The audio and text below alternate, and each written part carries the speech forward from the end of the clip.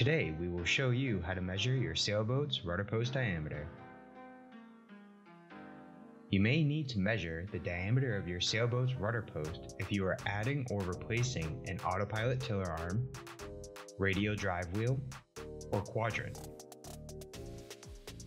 To ensure we bore out the piece of equipment to the correct size, Edson requires you to obtain the rudder post diameter with a digital caliper that measures 1/1000th of an inch or 3 decimal places. A measurement to this accuracy ensures a proper fit through achieving a machinist's clamping tolerance of 3 to 5/1000th of an inch. A measurement that is too large or small can lead to failure of the machined component. Depending on the size of your rudder post, you may need calipers with longer forks to have the reach in order to get the proper measurement. The small investment will ensure the custom machine part is bored correctly, as bored items are non-returnable. When measuring with digital calipers, make sure to correctly place the outer jaws on the center point of the rudder post. Do not take the measurement from the inner part of the outer jaws. This will lead to an incorrect size.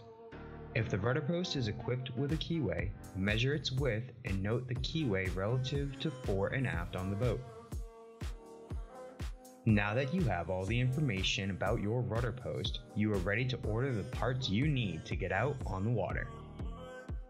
For more information about autopilot tiller arms, radial drive wheels, or quadrants, visit edsonmarine.com.